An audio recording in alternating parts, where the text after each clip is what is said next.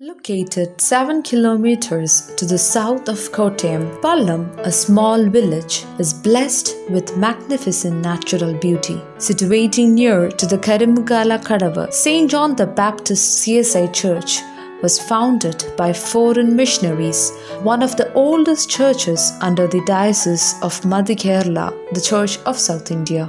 A retreat center was constructed in the name of Henry Baker, who was the first vicar of this church. After its renovation, the retreat center is on its way to being rededicated on October 18, 2020 by Right Reverend Thomas K. Umman, Bishop in the Diocese of Madhya Kerala, Church of South India. Enveloped by the Kodur River and the Vembanad Lake on the west, the retreat center offers breathtaking scenic beauties. The retreat center will be easily accessible as it is outlined by the main central road on its eastern side. The highlights of this fully air-conditioned retreat center include a large dining hall with the capacity to accommodate 850 people, ample parking area, and offers